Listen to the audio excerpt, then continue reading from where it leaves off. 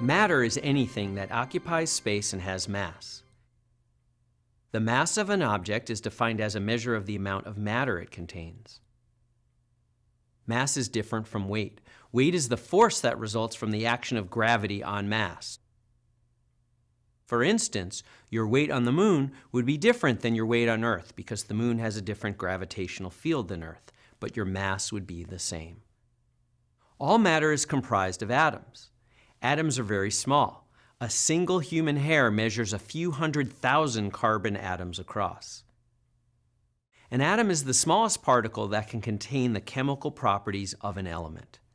An element is a substance composed of atoms that cannot be broken down into smaller, simpler components. Elements can exist as solids, liquids, or gases.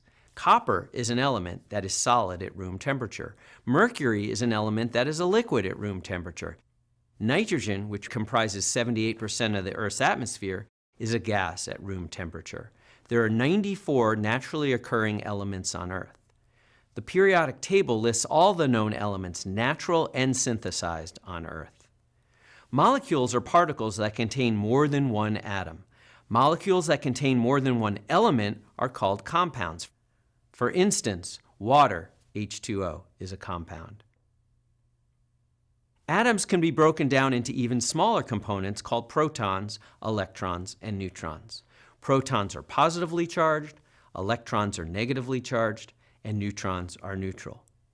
Much of environmental science is studying how matter flows or does not flow between different systems. A system is any set of interacting components that influence one another by exchanging energy or materials. There are many important chemical reactions in environmental science. Some environmental problems can be described as a series of chemical reactions. Understanding matter and molecules is important in understanding these chemical reactions.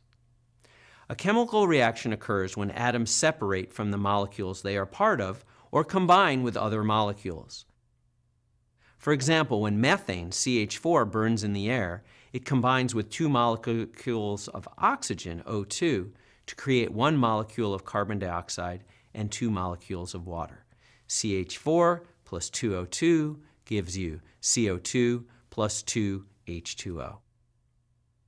The law of conservation of matter states that matter cannot be created or destroyed. It can only change form. The law of conservation of matter has many environmental implications. For example, the law of conservation of matter tells us that we cannot easily dispose of hazardous wastes. Consider the heavy metal lead, which is common in the conventional, older style car battery. Due to the conservation of matter, the lead in that battery won't just go away. We have to recycle it or put it in a safe place if we don't want it to escape to the environment. It's not going to disappear. That's the reasoning behind the saying, "There's no away in throwaway." Or consider when we burn fossil fuels, which are full of carbon. The carbon from the solid coal or liquid petroleum turns to gases, primarily CO2. It doesn't just disappear. Energy is the ability to do work or transfer heat. Understanding energy is a real challenge and a key to understanding environmental science. Energy is measured in joules, which is the amount of energy a 1-watt light bulb uses in 1 second. Another unit of energy is the calorie, which is the amount of energy needed to raise 1 gram of water 1 degree centigrade. The use of energy has led to many benefits to human society, and it has also led to a great deal of environmental degradation.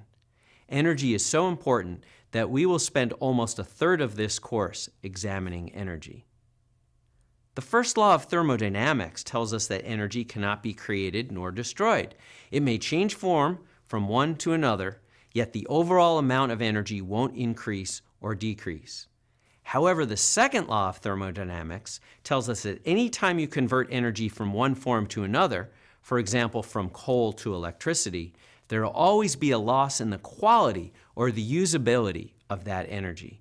That is, if you have 100 joules of energy contained in coal, you will never be able to convert it all to 100 joules of electricity. Some energy will become less usable during the transfer. The first law tells us it won't go away. There are still 100 joules of energy. But the second law tells us it will be less usable. Entropy is a measure of the randomness of the system. The randomness of the universe and the randomness of all systems is increasing unless we add energy to that system. Energy is a complex concept, and we will discuss it many times during this course.